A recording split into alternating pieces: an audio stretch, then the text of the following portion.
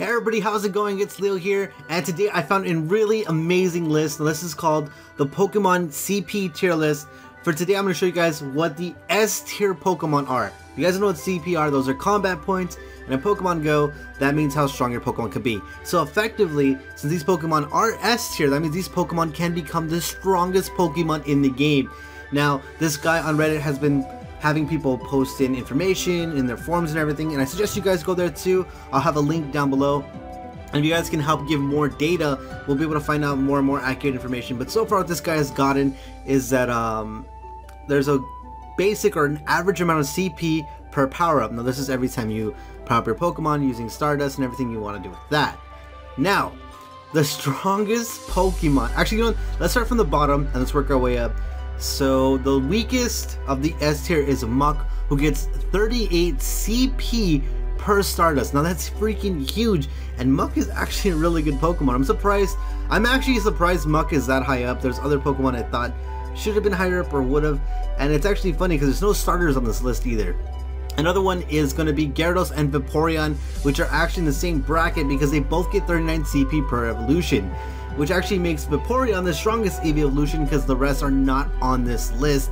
Gyarados also is pretty insane, but Gyarados being so low on the CP list actually really confuses me because to evolve a Gyarados, it costs 500 Magikarp candies to evolve, which is just insane. So the fact that this Pokemon's CP is so low is just very confusing. Now these two surprise me because they're actually kind of common to get, because I've gotten a lot of Exeggcutes and a lot of Growlithes, but Growlithe and Exeggutor get 40 CP per evolution, which is insane. That's awesome. So if you guys have gotten a Growlithe that's pretty high CP and you want to evolve it, you better do that as soon as possible. And you should only start leveling it up once it's an Arcanine, because you're going to be losing a lot of CP if you don't, especially with Exeggcute also.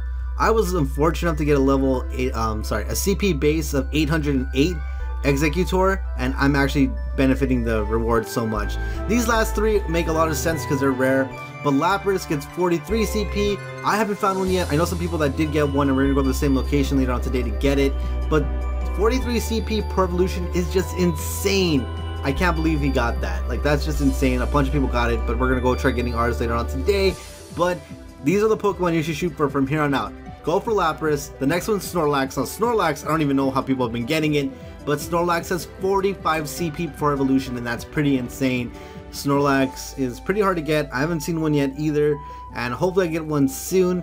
And the number one S tier rated CP based Pokemon is going to be Dragonite. So the Pokemon right now that can be the strongest is going to be Dragonite, which gets a total of 47 CP per level up.